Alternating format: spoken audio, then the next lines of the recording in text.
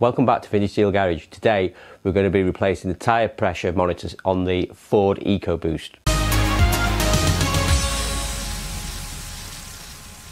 Now we're going to replace the tyre pressure sensor on the Ford EcoBoost. First of all, the observant ones, if you'll notice, I actually have a tidy clear bench and a nearly tidy garage. But more of that in another episode. We're going to be replacing the tyre pressure monitor sensor today on the Ford EcoBoost, but it's probably the same on any car. The tyre pressure sensor is, but the actual programming sequence is different. There's a sort of a way that you program the new sensors in. The batteries in them, they'll last probably 4 to 5 years, maybe a little bit longer. And then you'll start getting errors. And in my daughter's car, we've got errors in all 4 of them. What I did was I said, well, let's just go to a tyre garage, replace the tyre pressure sensor. So she rang round a few, rang one up, one of the local branded ones in the UK, the national ones in the UK, and they said £100, and she said, oh, that's pretty good, I'll come down this afternoon. Just checking, that's £100 for all 4, isn't it? And he went, no, £100 per tyre, which I think is just, they were really saying they didn't want to do the job, because that's ridiculous. 4 tyres for that car aren't £400, so I think they were just saying they don't want to do it, they don't want to get involved with the programming or whatever. And we rang a few, and they all said the same thing. It seemed to be as if you weren't buying tyres, they weren't interested. So what did I do? Changed it myself. Bought the sensors from a local trade counter. I think it was about £35 for 4 of them. I need to buy a little programming tool, which cost £8 off eBay. And basically is that. Just a tiny little thing with one button on. Very insignificant. And these are the actual tyre pressure monitor sensors. I'll just open one up and I'll show you. So this is the actual tyre pressure sensor. There's the number if you want to make a note of that. That's from a local stockist near me. And all it simply is it's got the valve bit that you see that sticks out where you put the air in there. It's got that part.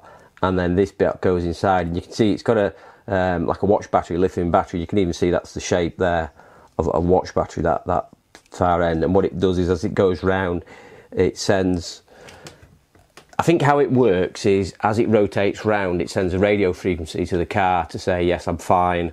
I'm not sure, I don't think it actually senses the pressure, although I could be wrong. It's either sensing the pressure and sending that by radio frequency, or counting the revolutions, and if the revolutions are more, that means the tyre is smaller because it's deflated, and that's doing that. But I sort of doubt that, because if it was just off revolutions, you could use your ABS for that. Anyway, I'm waffling. So somehow it detects the pressure and it tells the car, and at the moment it's an MOT failure if it's not doing that, and my daughter's car, all 4 of them aren't working. So I'll show you how you can replace this at home. Okay, I've got a tyre machine, a basic tyre machine, which is just this one here, just a mechanical tyre machine. But I'll show you, you'll see if you Google it or go on YouTube, people have done it where they've used the car body weight and a scissor jack and push the tyre down. We don't need to take the tyre off, we just need to break the bead, squeeze the tyre out of the way, remove the old one, put the new one in, pump the tyre up, program them, do that 4 times. Simple as that. Let's make a start. Okay, so we have 2 wheels off here. I've done 2 already. This is the front and rear on the driver's side. First thing you need to do is just let the air out, so then that will help you get the tyre off. As I said before, you don't need to take the tyre off, we're just actually cracking it off the rim. So I've just got a simple little tool like this for removing the valve. Let the air out.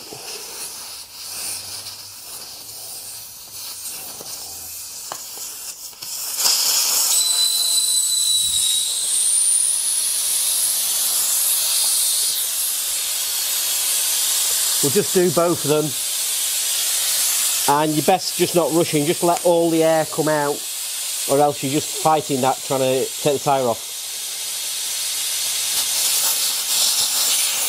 So I'll just take a minute or 2 for the air to come out, and then you can probably hear me again. So now we have all the air out the tyre. You can hear that going in and out.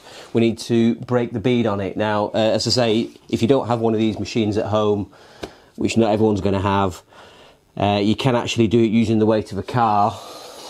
And what you do is you put this underneath, put a scissor jack on there, wind the scissor jack down, and that will push the bead down. If you look on YouTube, you'll see other people have done it, but I've got the privilege of having this mechanical, very simple tyre remover. So what I've got to do is just get that in the heel there and just go around and break the bead. Now I was very lucky on the other two that it went straight away, so no doubt now I'm filming it, it won't. But let's see what we can do. There we go, so that went quite easy. I'm just going to break it in two places. So I've got sort of 180 degrees round the valve. You can see that's gone already. So that's nice and easy. So what I'm going to do now, you can see the valve is in here. I'm going to zoom in so you can get it. But what I'm going to do, I'm going to put two clamps on here just to give me a little bit of clearance to get in. Now you don't want to go crazy with these, because you don't want to break the bead, you don't want to break the back of the tyre, but it will be enough just to hold it out the way. It's like an extra pair of hands.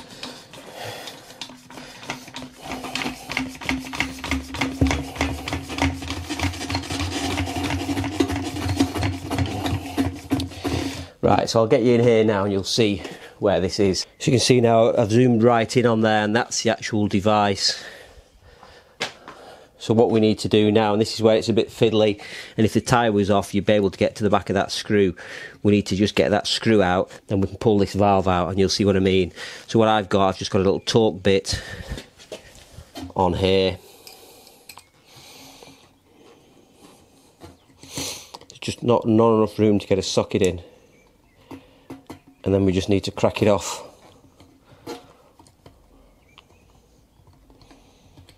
And it's just one of these ones where it's going to be quarter of a turn at a time, because the old one's sort of fairly corroded in. Right, so I've just got that pulled right over there now. Might actually even be able to get the socket in.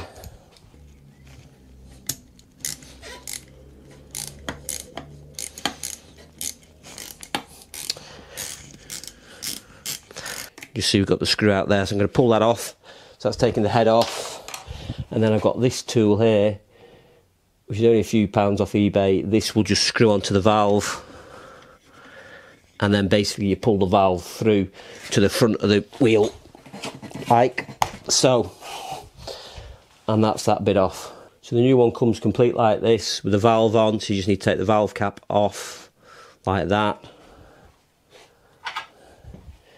Take the valve out, because you can pump the tyre up faster with the valve not in.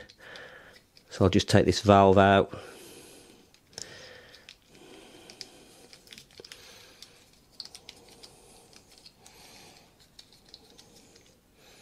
There, so I've got the valve out there, and then I'm just going to take that screw out the back there, take this off so I can pull it through. I probably don't need to do that. I can probably push the whole thing in like that in one go. So I just put the new valve in there, screw this device on,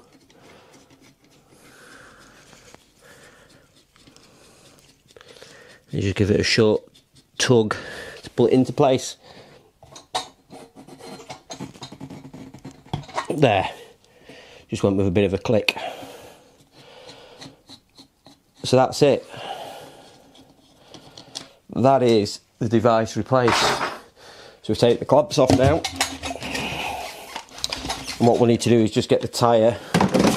Sometimes you just have to push the rim a bit like this, just to get this tyre here to seat on the edge of the rim so you can get air to go in. And when you see the air go in, you might not be able to hear me now with the valve, with the tyre machine, with the pump, with the air machine. Oh God, what do you call it? Air pump.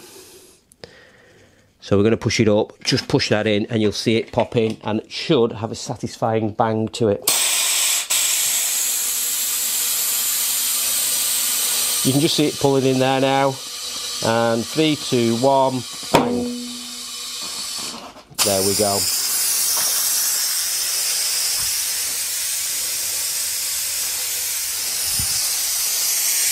Then we just screw the valve back in. pump it up to the correct pressure. There we go. That was up to 1.8. Put the valve cap on. Job done. What was that? 5 minutes per tyre. Saved myself £90 a wheel if you'd have gone to the garage. So all that remains for me to do now is put the tyres back on and show you how to program them. Now, programming them, obviously, this is how you do it for a Fiesta EcoBoost. It may be different for other cars. I know all the Fords are the same, but other cars are going to be different. But I thought what would be fun is, let's take one of these apart and see what's inside it. Now let's just crack the case open.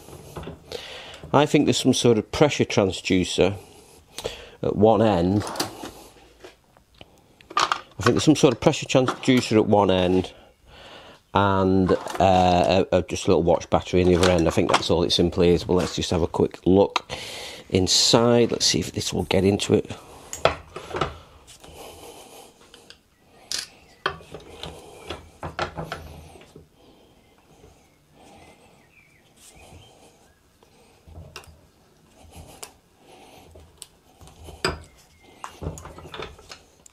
Right, so what have we got inside then? Look, we've got like a little printed circuit board, and there's our little watch battery. Look, so that's what it is inside. Now, I don't know if I was hearing things, but I did hear a little bit of a when I opened it, and I'm not sure. Maybe that is the pressure sensor there. There's a little hole in it there, and maybe it sees force on there. Converts that to a radio signal and then transmits that to the car. Let's see if this one makes the same noise when I open it. Yes, so you probably heard that. So there's obviously some sort of gas in here. There's obviously some sort of gas in here to monitor it, which is some sort of transducer on here, so that converts pressure into an electrical signal, and then the battery here and there's a little radio transmitter will transmit the signal to the car, and then it knows what the actual tyre pressure is. So there we go, dead simple. Right, let me get the other wheels on and then I'll show you how we program them. Yeah, so it's quite simple there then really, isn't it? It's obviously got some sort of transducer in the end here which monitors the pressure, detects the pressure through that little hole that we saw, that orifice, converts it to a signal, and then with the radio transmitter transmits it to the car via the battery. So what happens is the batteries fail after sort of, they say 5 to 10 years, but it varies. I mean, the cars are 2015 and it's 2025, so we're 10 years on and all the batteries have failed. But that's only cost me, it was something like £8 or £9 each to replace, and the garage wanted £100 to replace those, and you've seen how easy I replace them. What was it, 5 minutes a tyre if that? The programming is pretty quick as well, and the programmer that I had to buy, which is just this little button, that was only £8 off eBay. It's very simple to do, and I'll show you that now once we've got the wheels on. So we're now on to the programming side of things, inside the car. Now this is where it's a bit clunky. What you have to do, turn the ignition on, press the brake pedal, turn the ignition on and off 3 times, leave it on, press the brake pedal again, turn it off, turn it back on, press the brake pedal again 3 times. So, turn it on, press the brake pedal, turn it off, 1, 2, 3, press the pedal again, 1, 2, 3, and they heard the beep then, so that's now gone into a programming mode. It's come up there saying train left front tyre. So what we do, we take the button, press the button, and it should within a couple of seconds beep. It'll then say train right front tyre, right rear tyre, right left tyre, and then it should come up and say all tyres are programmed. So what I'll do, I'll just go around, show you holding the device on the tyre, and then I'll let you see through all the scrolling inside what it does. What I'm doing now, I'm just going to hold this device next to the tyre.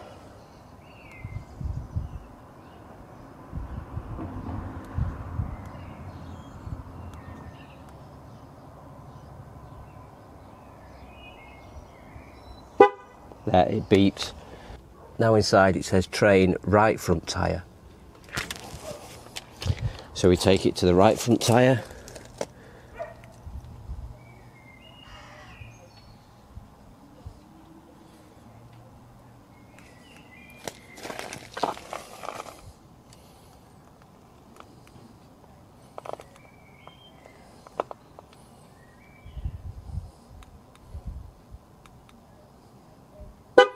There we go. Then it says train right rear tyre. So we take it to the right rear tyre.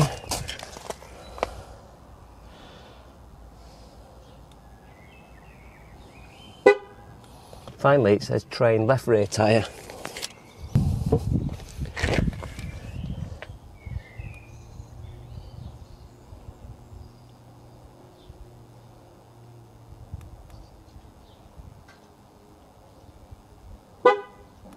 There, let's see what it says inside now.